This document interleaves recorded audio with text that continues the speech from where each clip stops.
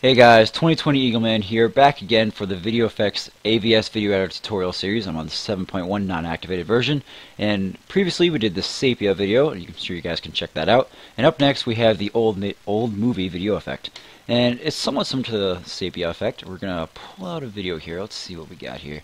Let's just pull out this video, just because it has bunches of color to it. So we're gonna go to Video Effects here and pull down the old movie down into our Video Effects line.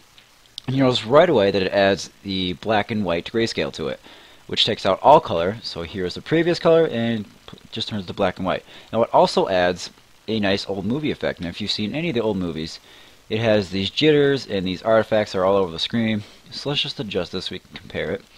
And like all the effects, you can press the Edit Effect button, and when you open up the old movie effect, it has this.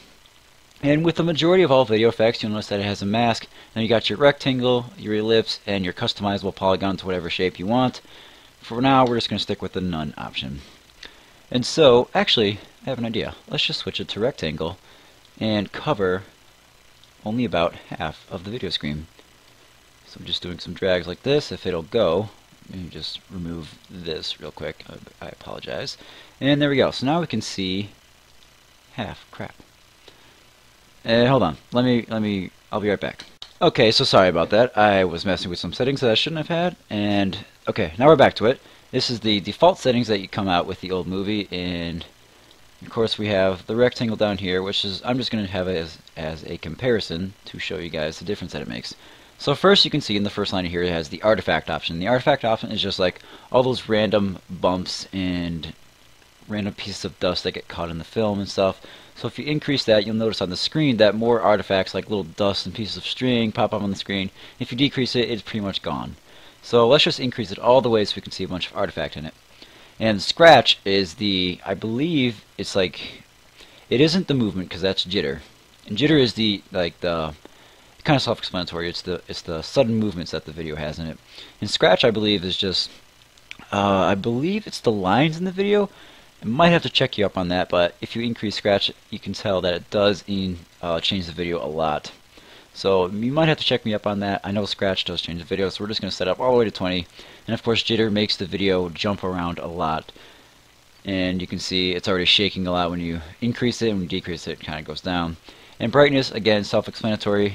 It's at default is 35. If you increase it all the way, it's pretty much all white, and you can still see the artifact, the scratch, and the jitter if you increase the brightness all the way. The brightness all the way up doesn't actually make the video entirely white. It still has that little hint of gray in there. If you increase it all the way down, it does go all the way to black, but you can still see some of the artifact to it, which is pretty cool if you set it pretty low. But right now we're just going to set it at default, which is 35. And the contrast is default at 10, and of course you know what contrast does. You increase it, decrease it, just changes the scale a little bit. So we're just going to leave it at 10 for now, not 4, 10. Okay, so now let's just see, by increasing the artifact, the scratch, and the jitter all the way, let's see how much that changes the video. And you can see there's a little comparison. On the right you have the old movie style, and on the left you do not, which is the original movie. So you can probably see you can really edit your videos to really do some cool things with this. Obviously, if you're making like a throwback video, like customizable video in that way, that just changes to none to see how it really affects the video. What's going on there? Alright, so there you have the original film, and there you go, you have the old movie video effect over it. As you can tell, there is a lot of artifact and a lot of jitter and a lot of scratch going on, which can be somewhat annoying, so you might have to tone that down, depending on your film, of course. And so yeah, that's pretty much all about the old movie that you can have. I'm just going to show you the transition real quick, because some of these transitions in these video effects are a little bit different. So let's just add a quick fade in and a quick fade out to it. And here's what it looks like when you transition. So when you transition to fade in, kind of self-explanatory, the color of the film does go away, and the artifact, scratch kind of fade in slowly, and the jitter also transitions quite nicely to making the video legitimate more.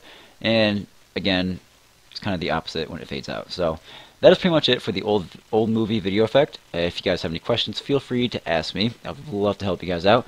And of course, we have tons more video effects to go, so I hope you guys stay tuned and subscribe for more. I'll see you guys later.